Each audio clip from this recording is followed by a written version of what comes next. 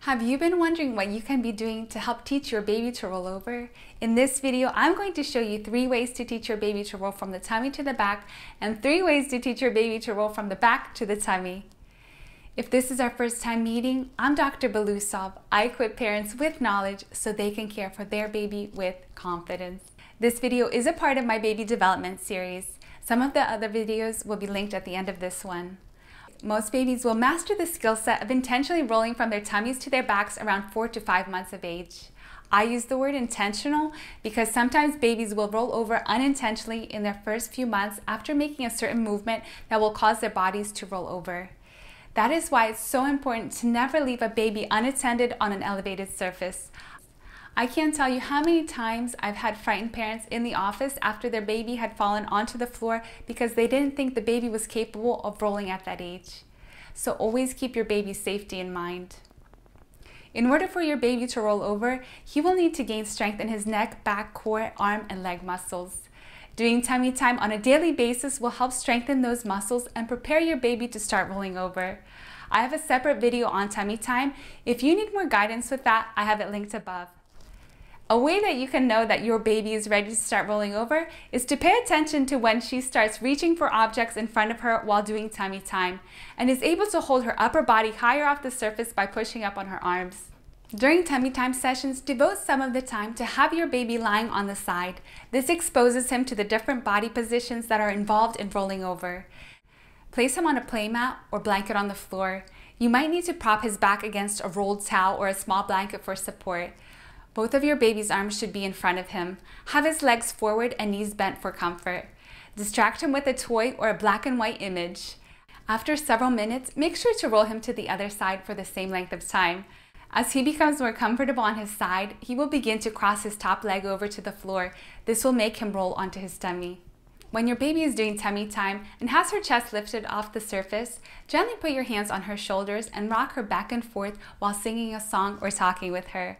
This teaches her to shift her body weight from side to side, which is a skill she needs to master to roll over. As she becomes comfortable with this, you can shift her body weight just enough to give her the opportunity to roll over. Another way that you can try to get your baby to roll from her tummy is to hold a toy that she likes in her line of vision but just out of reach. Allow her to try to go for it while you raise it up to encourage her to roll over while she is trying to reach for it.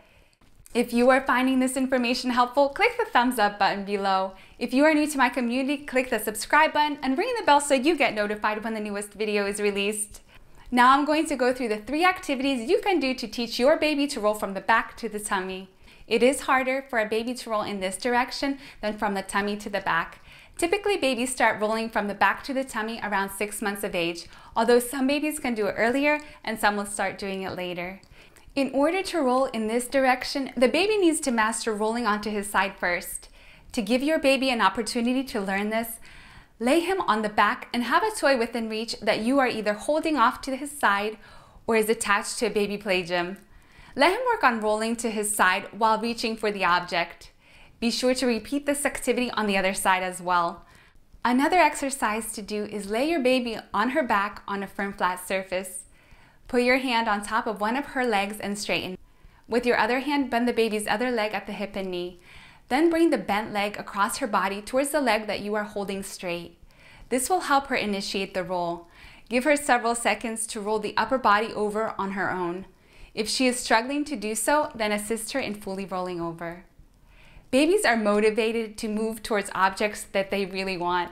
You can try holding a favorite toy in your baby's line of vision just out of reach and on her side.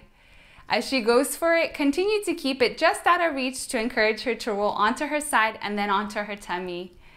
Remember, all babies are unique. They develop the skill set of rolling over in their own time. Be patient and do these activities on a daily basis to help your baby master the developmental milestone of rolling over. In the comments section below, let me know which of these recommendations you found to be the most helpful. If you would like to track your baby's development and know which developmental milestones should be achieved next, get your free baby development checklist through the link in the description below. I'm looking forward to seeing you in my next video.